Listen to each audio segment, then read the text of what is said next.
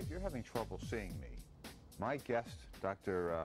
Rajesh Khanna, will help you get rid of those glasses, and not only get rid of the glasses, because even if you have, I guess, contacts, like I wear, I wear contact lenses, but I only wear one, because that way I can see far with one, and I can read and have close vision with the other. And a lot of people do that because when you put contact lenses on, oftentimes, or you have surgery in your eyes, oftentimes you then have to wear glasses to read. Well, Dr. Khanna, you've do a procedure where that's no longer required, right? That's correct. With this procedure, you retain the binocularity in the eye, because when you do one eye far, one eye near, computers, laptop, and iPhones might become a problem, smartphones. And driving or putting thread in a needle might become a problem. Right. But with pi in eye, you retain the binocularity and see at all distances in each eye. And how is that different than other eye procedures? So the most popular procedure till now has been Lasik, which is a wonderful procedure for people under 45 years of age. It works in that age group because people have strong muscles in their eye, and when the eyes are set for distance, they can accommodate to see middle and near.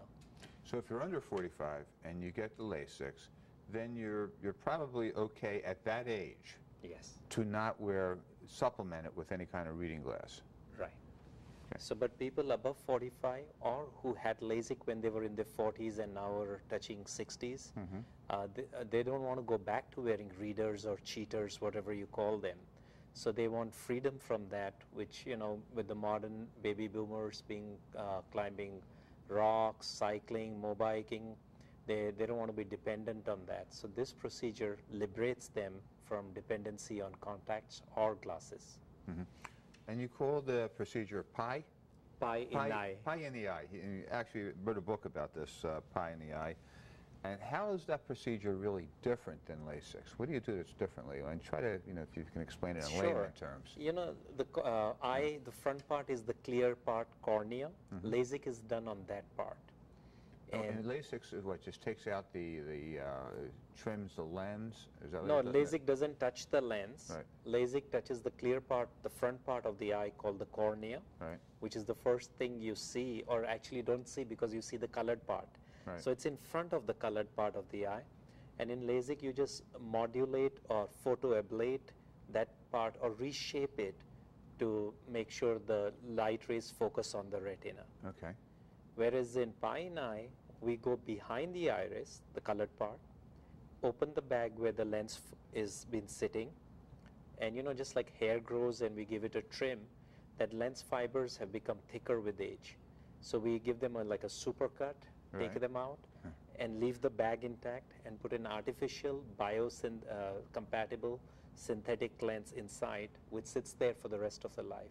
See, when you talk about putting an artificial lens inside the eye, that may scare some people. Well, what happens if something happens to the lens, and it's kind of like an artificial heart valve. I mean, they only last so many years. And that's why I decided to write the book, because so much fear is about surgery. And for eye surgery, it's even more, because anything comes near your eyes, by reflex mechanism, you close your eyes and move back. And that's why it's very important to understand the safety mechanism of it. So these lenses we are using have been derived from the lenses originally used for cataract surgeries, where millions have been performed with a great safety record. And people who passed away, their eyes were examined by a doctor, a specialist in this, and saw that it was pretty safe. And the latest generation of nano-engineered lenses are even safer and biocompatible. So they don't incite any allergic reaction, or unlike the heart valve rejection, because eye is not where it's sitting, there are no blood vessels there. That's how the body rejects something. And what if somebody, particularly elderly people, if they have cataracts and they're not seeing too well because of that, and they also have, in addition to the cataract, they have difficulty reading or looking at a distance. Can you combine the two treatments?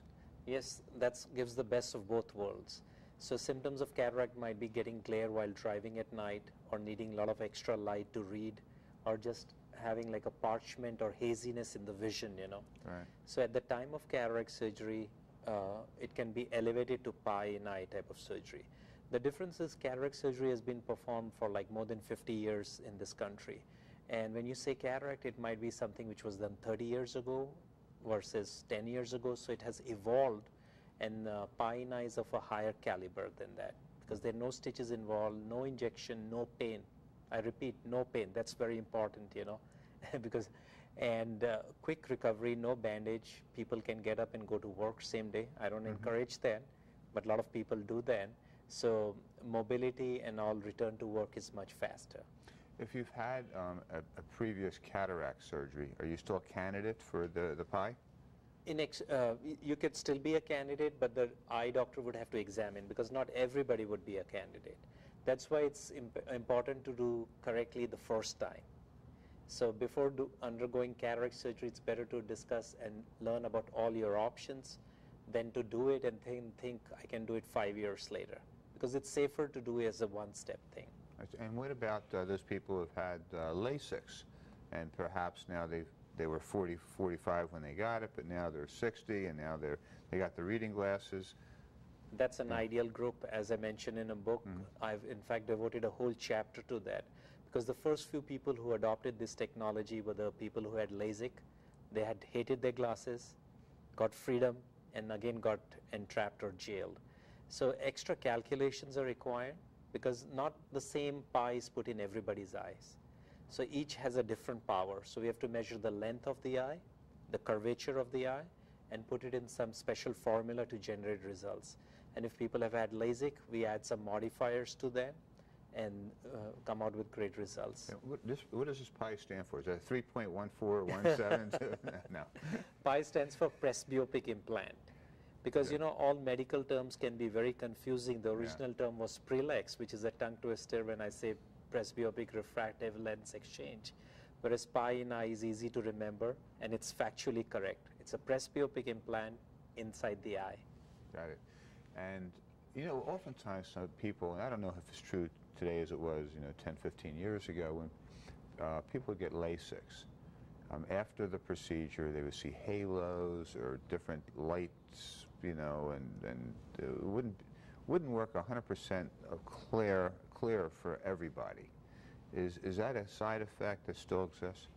With LASIK, we have progressed a great deal with modern technology like wavefront, LASIK, and flying spot. We've been able to do away with that. The reason it used to occur, because in the broad beam lasers, those were the first generation, we got like a cylinder. So there was a sharp edge, so where the glare came from, treated and non-treated. And that's why there was a lot of regression, like numbers would come back slightly. But with the modern one, there is no sharp edge, and the normal shape of the eye, which is prolate, is maintained. So because of that smooth curvature, you don't get that glare and halos at night. So you end up with nearly perfect vision? Yes, I did it on my son 1.5 years ago, laser, and he can see things way beyond better than he could see before with his contact lenses.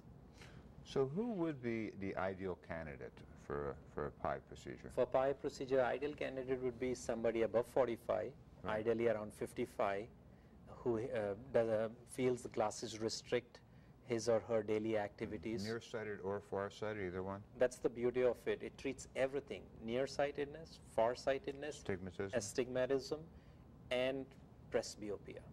And so it's one solution for everything if done accurately and properly. So it has a higher bar than LASIK, because in LASIK you just want 20/20 for distance, and that was the goal.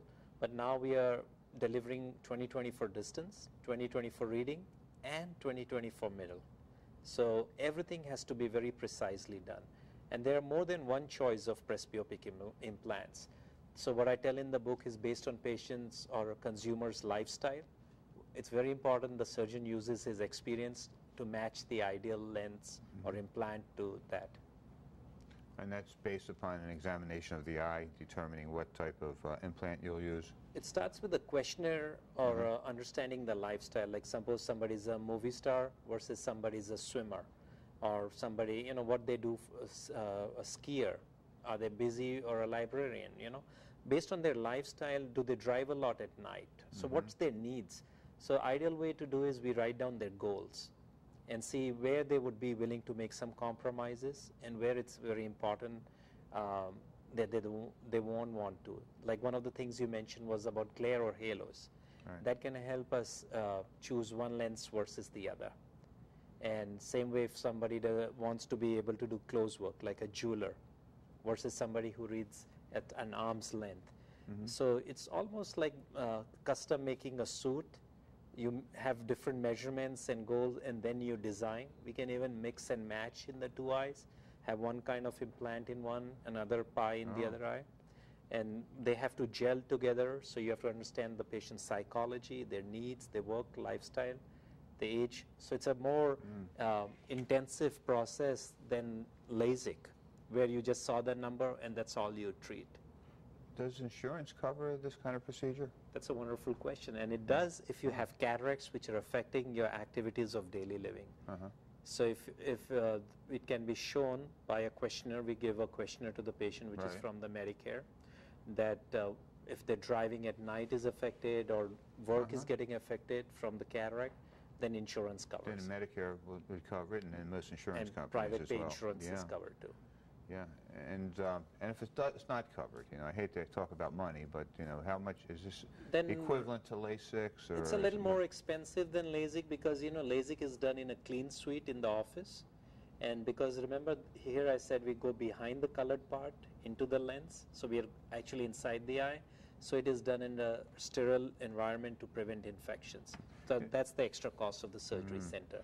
Oftentimes people, especially elderly people, see these black spots in their eyes that move, or crystals. Is that what they're called? I don't know what they're... Floaters. Floaters, that's what they're floaters. Yeah. Does this procedure correct that as well? There are 2 or 3 reasons for floaters. In Nevada, in California, it's so dry. A lot of people nearly most people have dry eyes. And so one of the symptoms of dry eyes is this floaters, because every time you blink and before the next blink, the tears break up, and that's what you see as a floater.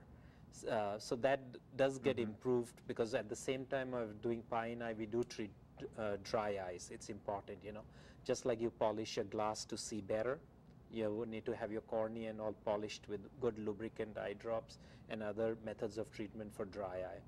And the second cause of floater is behind the lens, which is from age-related vitreous turning from jello to liquid. And one of the things we do as a fine-tuning mechanism after doing pie is make a hole in the back membrane, which can help us clear the floaters. Well, you just cure everything at once. That's really great. Now, the name of the book is Pie in the Eye, and it's not the pie we learn in geometry. It's a little different. Yeah, and Dr. Khanna, you're in Beverly Hills.